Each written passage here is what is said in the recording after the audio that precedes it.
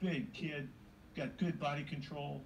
I mean, there hasn't been a thing about him that hasn't looked good, and his consistency and his technique is really, really, joy to see.